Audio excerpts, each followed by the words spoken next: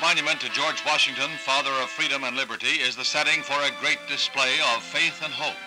More than 125,000 people of all faiths take part in a crusade of prayer for peace.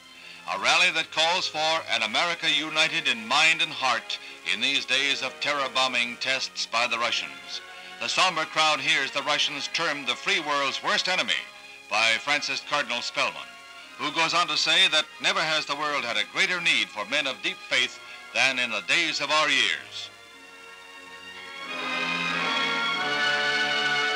The Cardinal calls for prayers to save the world from an atomic Armageddon, prayers in which the thinking world joins for survival.